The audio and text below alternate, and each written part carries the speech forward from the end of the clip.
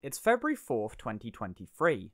I'm in a London student accommodation getting a panther tattoo in some very tasteful attire. Whilst my right bicep is being butchered by the tattoo gun, the music on Misha's computer changes to the next song, and whilst lying on the bed/makeshift tattoo table, I'm greeted with a flurry of fireworks on the screen and an array of heavy synths.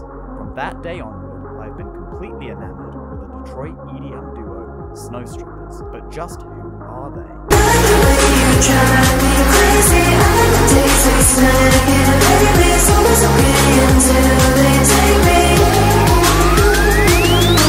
Tatiana Schwaninger and Graham Perez first met in Tatiana's home city of Clearwater, Florida, discovering the fact that they shared a lot of common interests during one of their first times hanging out at a sushi restaurant together. Graham being heavily inspired by rap music such as Lil Wayne's The Carter Free album and Black Cray. Tatiana having a love for J-pop music such as Ayumi Hamazaki. Prior to their meeting, Graham also had experience working as a producer for different artists, according to their interview with ID magazine. They'd begin moving between various cities as well, until eventually settling on Detroit, where they've now resided for the last 3 years. They'd start Snow Strippers as a duo in late 2021, with Graham as a producer and Tatiana providing vocals, releasing their first project, April Mixtape, in 2022, the first in the April Mixtape trilogy. As of August 2023, they've released a total of 5 projects in over a year, producing a variety of genres ranging from chiptune, hardstyle,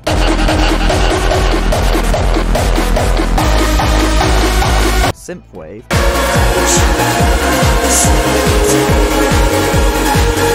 and witch house.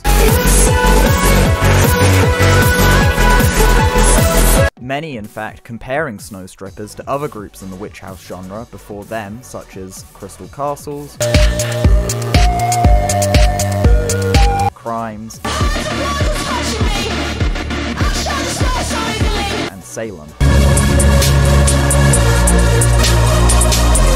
However, they prefer to call their music EDM. Their visual aesthetic derives from the indie sleaze era of the mid-2000s to early 2010s, which shows in the clothes they wear and the music videos that they film themselves, giving them full creative control of everything they make. They've even been photographed by the famous mid-2000s nightlife photographer, the Cobra Snake, further reinforcing their trashy indie sleaze aesthetic. They also apply elements of modern Americana, such as the trashy style of EDM music usually heard at Florida spring break, constant presentation of the American flag, materialism, guns, bikinis, and beer. All 5 top 5 slots of their Spotify monthly listeners are also from the USA. Do I need to continue? In their almost 2-year career, on top of releasing 5 projects, the duo have produced 22 music videos, been featured on the Year One label's Riff 2 mixtape, signed to New York collective and record label Surf Gang, and have worked with Lil Uzi Vert on a remix of their track It's a Dream.